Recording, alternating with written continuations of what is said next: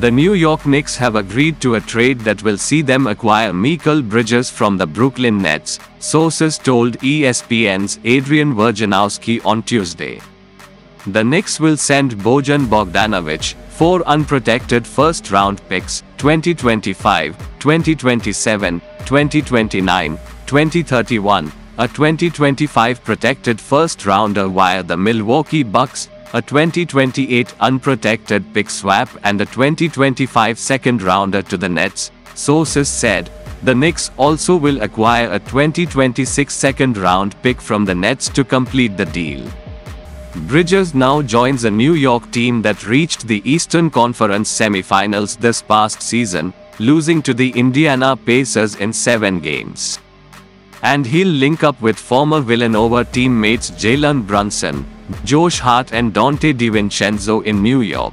They won an NCAA title together with the Wildcats in 2016. Brunson, Bridges and DiVincenzo won a second title together in 2018.